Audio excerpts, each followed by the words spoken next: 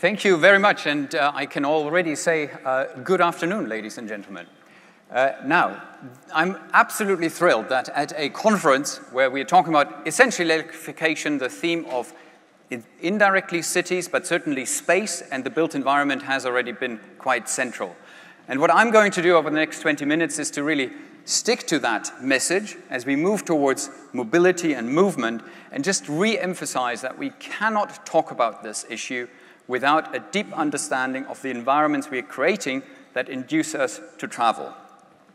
So formally, I was asked to give you a presentation on sustainable urban infrastructure, and I will specifically, of course, focus on the theme of transport and accessibility. And that's a term I will also unpack a bit further. What I will go through is, in sequence, an overview on the role and importance of urban transport infrastructure and making a direct link to cities more generally. We then very briefly need to address the argument around unsustainable urban mobility as we are seeing it today. That's the reason why we're all motivated to change things, to then also go to the optimism of previous speakers to talk about better accessibility and the opportunities we have, and to finally dwell on the role of electrification as part of this. Now, before going there, I think it's important to make a general comparison of a couple of very fundamental, in fact, 4 fundamental ideals around our infrastructure policy, developmental ideas, and then also the city. There is, of course, the idea of universal access to infrastructure and the services that go with them.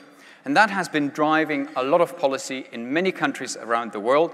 If you unpack it slightly, this is an ideal which can be slightly anti-urban because it requires us to spread the goods, often also the wealth generated in city, across the entire territory. By contrast, the second paradigm is hyper-urban. It's really trying to argue, let's invest where we get the biggest returns, where we get the economic benefits immediately, so connecting competitive space where the efficiency of the infrastructure rollout is granted is sort of a competing ideal. The third one is what we are ultimately talking about today. Infrastructure development as a tool for ecological modernization and to foster a green economy. And as I will tell you later on in that context, thinking about cities, good cities, is absolutely central. And most recently, and maybe still by far the smallest idea around these ideals, we are seeing renewed interest in this idea of new self-sufficiency, off-grid, small-scale solutions, infrastructures that are no longer necessarily connected to the grid. I will not really go into that detail, but it's important to have that in the back of our minds. All right, let's move to transport infrastructure more specifically.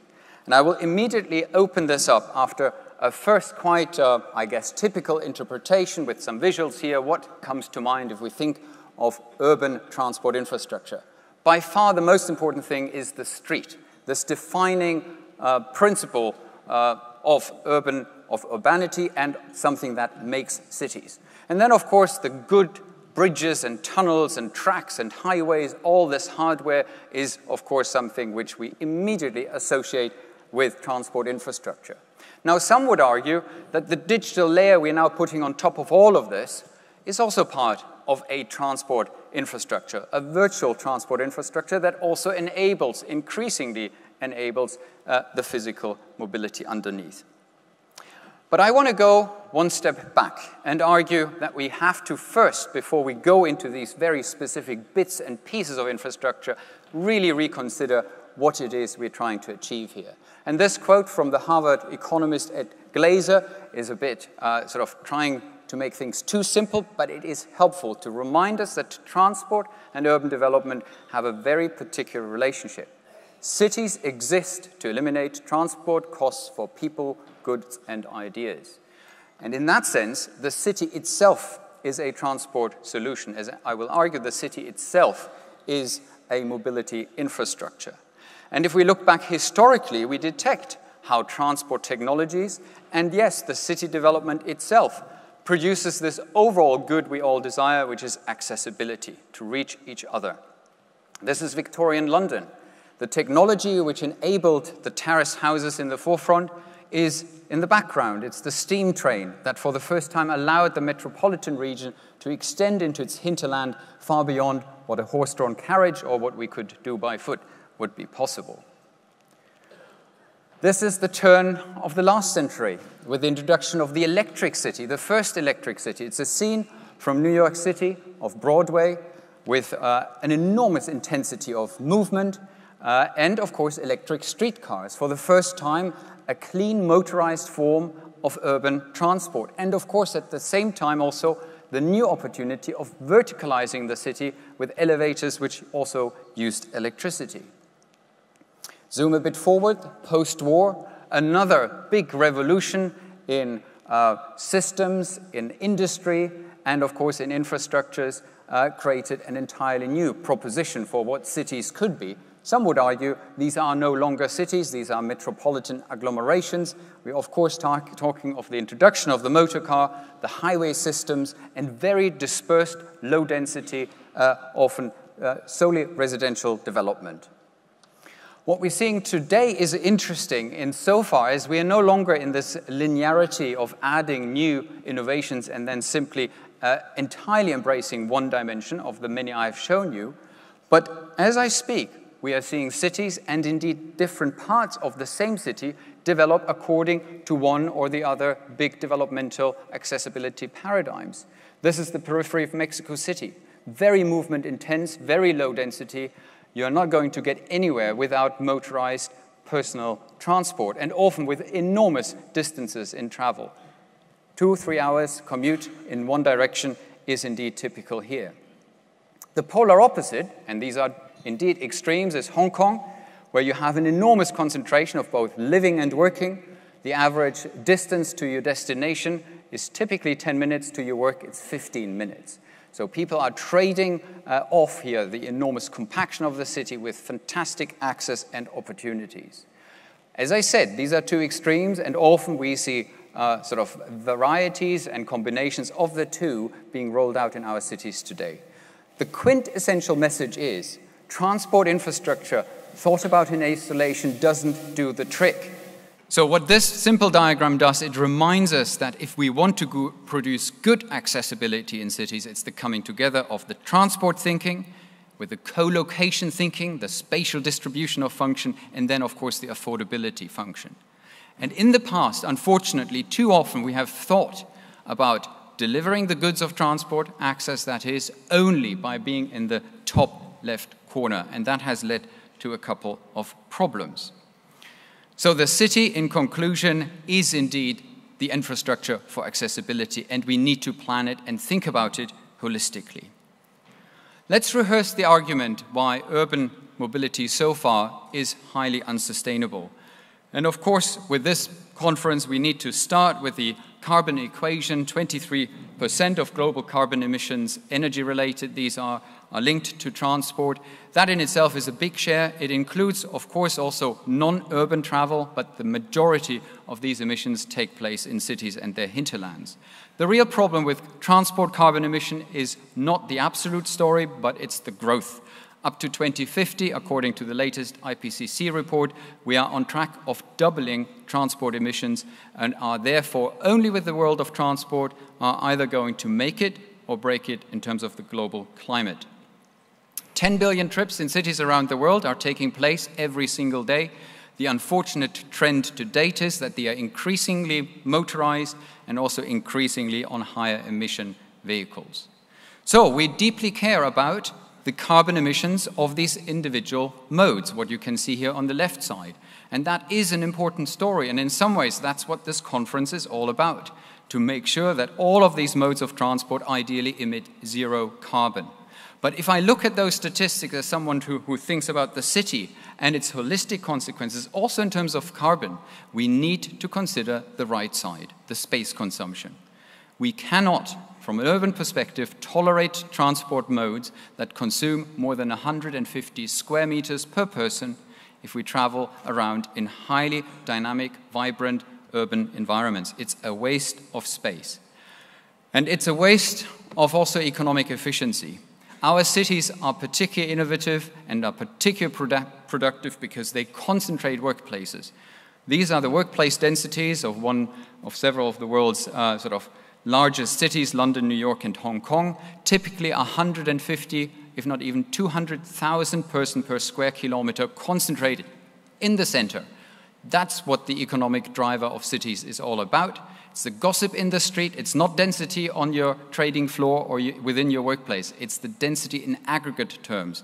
It includes the pub, the street, and all of those urban opportunities. And that makes innovation going. Now, if you try to enter the space with your personal car, you get the traffic jam. That's well documented. We know all about it. And still, we're doing it again and again.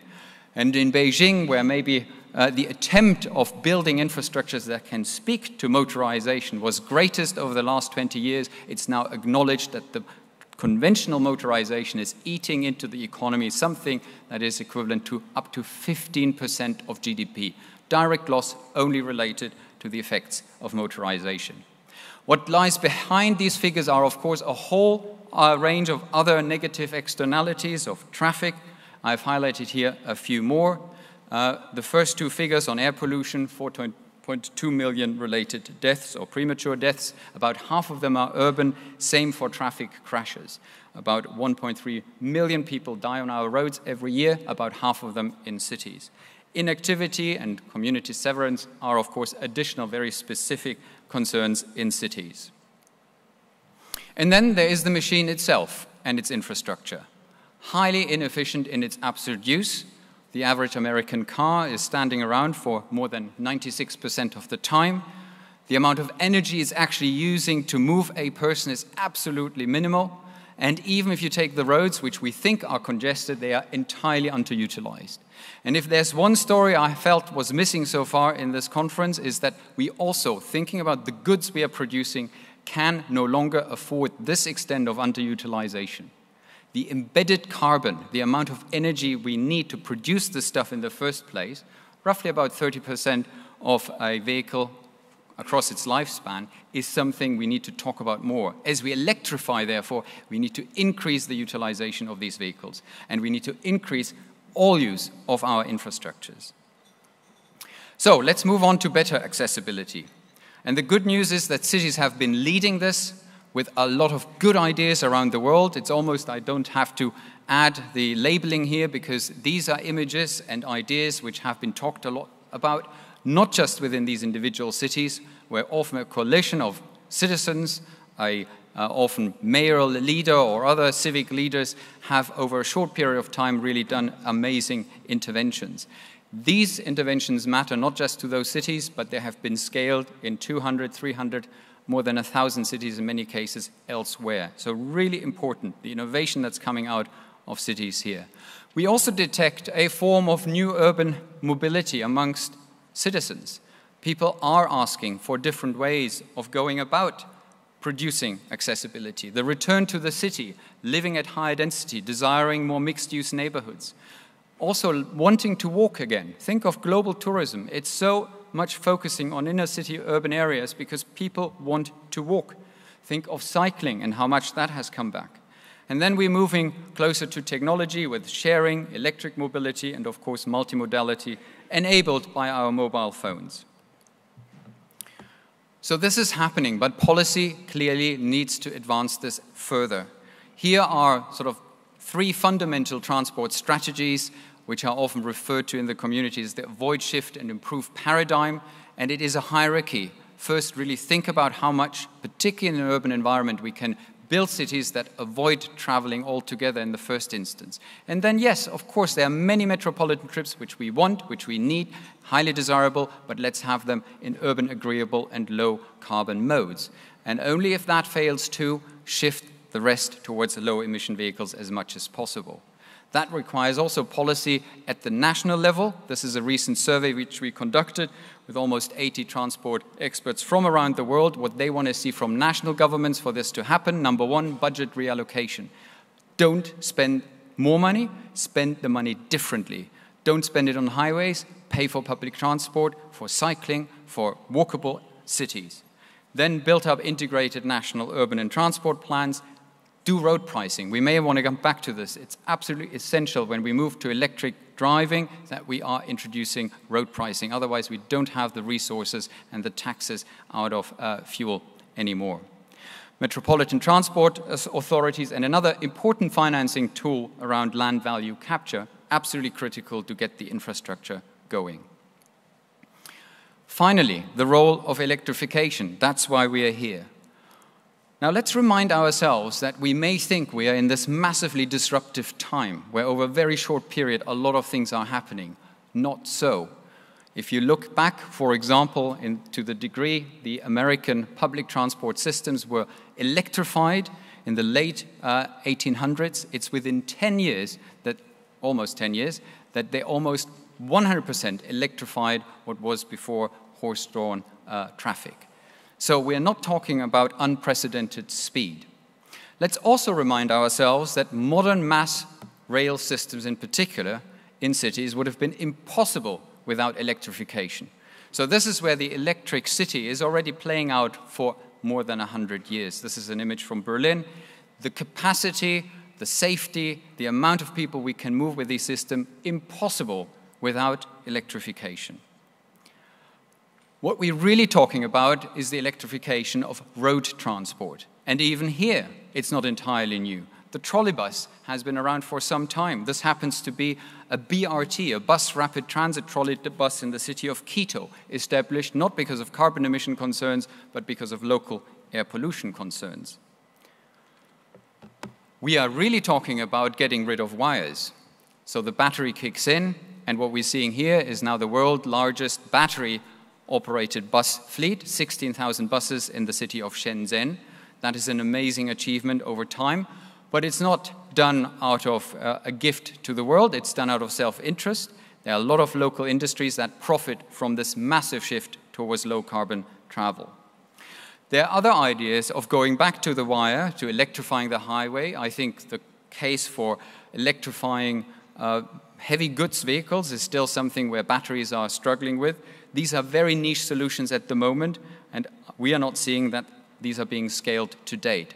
By contrast, in the sphere of micro delivery, we are seeing much more things happening.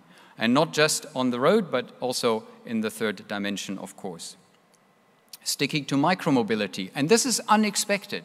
Electrification 10 years ago, no one would have talked about e-bikes that are shared, and certainly not e-scooters that are being shared.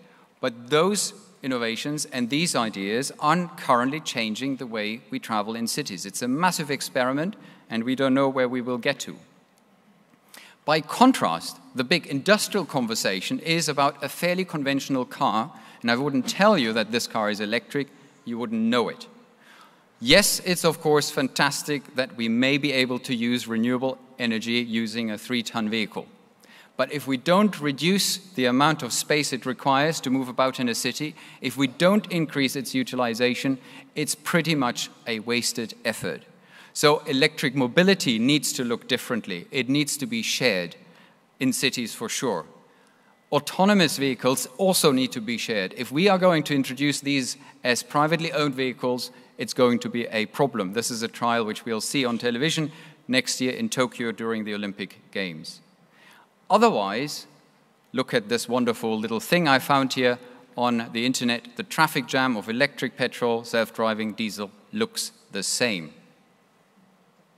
So, the missing link, transport and utilities, yes, and I hope there are many representatives in the room, but we also need to connect that with city design and urban planning. And just to leave you with one other area where cities are really good at, it's about bringing these stakeholders together. These are the e-mobility stakeholders in the city of Berlin. How on earth can you organize them? Well, city governments, knowing their actors, they know how to do this, and they have been able to roll out a very efficient governance model around shared electric mobility, which is on display in Berlin today. The ultimate test, whether we get it right or wrong, is how the future of the urban street will look like. If it looks like today, we failed. If it looks maybe more like this wonderful drawing produced by a friend at Richard Rogers, we may be getting somewhere. Thank you very much.